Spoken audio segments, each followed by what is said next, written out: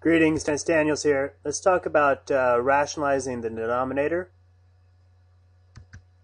Rationalizing the denominator, which means what?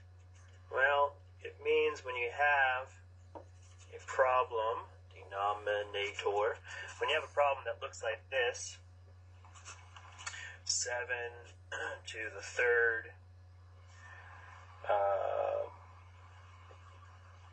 over, let's say, square root of, say, 21. What do we do with that? Well, we don't want the square root of 21 as the denominator. That's just considered bad form. So what we'll do is we'll multiply the bottom by 21, the denominator by 21, and the numerator by square root of 21, which will give us 7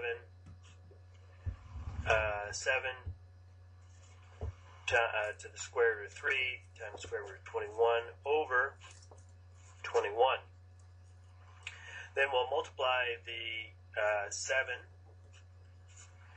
times 3. Now, what I like to do in this case is I'm just going to bring it all under the same radical. And 21, there's 3 and 7 in 21, so I'm going to put times 3 and times 7 here over 21. And there's a pair of 3's here, so I'm going to bring those out, which will make it 21 to the square root 7 over 21. The 21's will cancel, giving us the final answer of square root of 7. So this